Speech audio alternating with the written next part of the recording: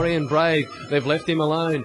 Will he lead all the way? He's going along well, 3 metres clear. In second spot, Bully McCool. Favourite is doing it tough out in the open second. Third, Can't Offense had a nice run. We'll get the Ferguson Moore sprint lane in the home stretch.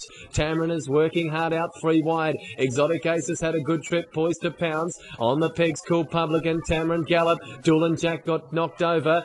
Back behind them then is Land Ruler. He's over on the outside of Young Anvil. And Rock Opera's a long way back, 25 off the lead at Tamron, galloping his way out of contention. But the whips are cracking at the 350. 30.8 second quarter. 30.2 the third. Florian Brave. He's running on empty, but he's 4 metres clear. He's stoked right up. In second spot, Bully McCool's flat out. So's Can't Offend. Cool Publican next. Exotic Ace has dropped out. Young Anvil looking for the Ferguson Moore sprint lane, but it's Florian Brave. Can't Offend coming through on the sprint lane, and Bully McCool still coming. Florian Brave tippy-toeing. Can't Offend goes up and took the front. Can't Offend wins the Warehouse Sales Central Vic Pacing Championship final from Florian Brave and Bully McCool.